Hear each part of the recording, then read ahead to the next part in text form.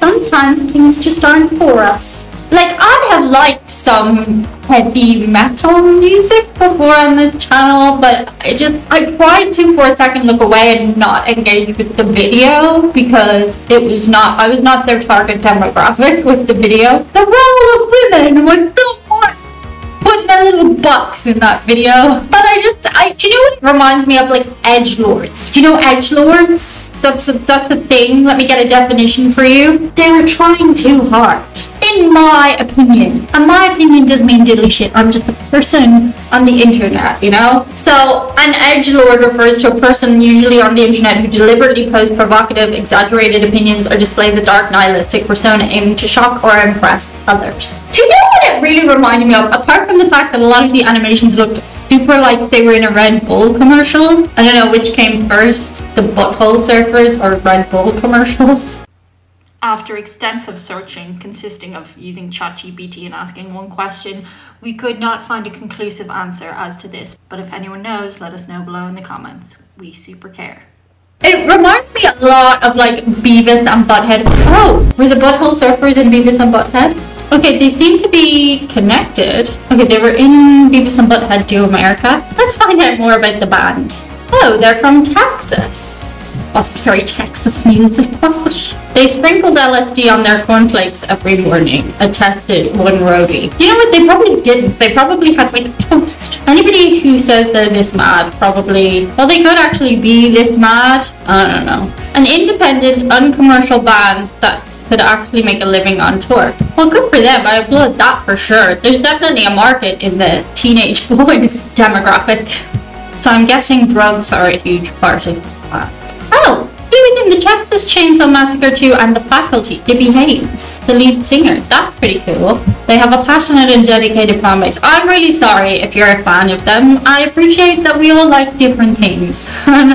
Just from that song, maybe there are other songs in their repertoire that I would like. I respect your opinion. It's not for me. Oh, that's very sad. Teresa Taylor, who was the Butthole Surfers drummer, she passed away of lung disease in 2023. That's very sad. Tell me some trivia about the Butthole Surfers. ChatGPT, let's see if you can come through. We don't have cloud in Europe yet. Well, in this part of Europe. The lead singer met his wife, Teresa Taylor, when he was 15. Oh, is that her? Oh, is his wife? Oh, that's so sad. Butthole Surfers are renowned for their bizarre stage antics, which at all times have included scaring their audience, setting equipment on fire, using fake blood, releasing roaches and rats. What a lovely experience. Butthole Surfers. There you go. Just not for me. Shout out today to a couple of patrons. Roll up for the greatest squad in the world. This list of human beings, so we've been told, are a group of people Chewie and I value greatly. They are the squad from Patreon. We thank them so much for everything they do for us, for the channel, and even for, don't tell her, but editor Diane. Shh. Thank you so much, guys. That's it for today. See you on the other side.